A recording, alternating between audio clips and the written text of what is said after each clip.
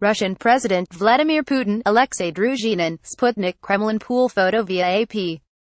At a time when Theresa May has found a warlike distraction from the unmitigated incompetence of her Brexit negotiations, the convenience of Salisbury must ring among her colleagues as the Falklands did when Margaret Thatcher was about to be clawed down for her mismanagement of the British economy.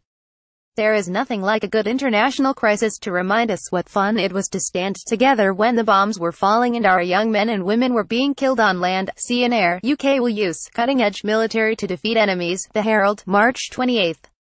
It is quite extraordinary that the power of NATO should be rhetorically mobilized on circumstantial evidence which would have difficulty in a court of law, particularly given the unhelpful announcements by the Foreign Secretary.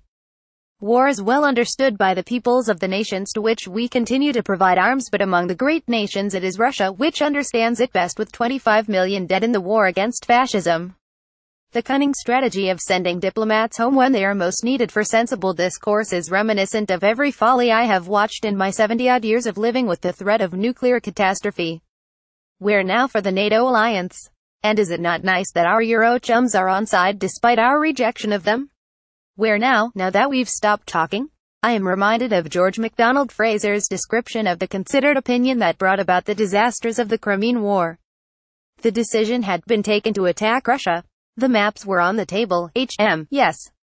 Pause. Big place, ain't it? It is time our UK government learned history and grew up to realize that it no longer represents a great imperial power, but part of an offshore European archipelago which will be further isolated by its continued follies.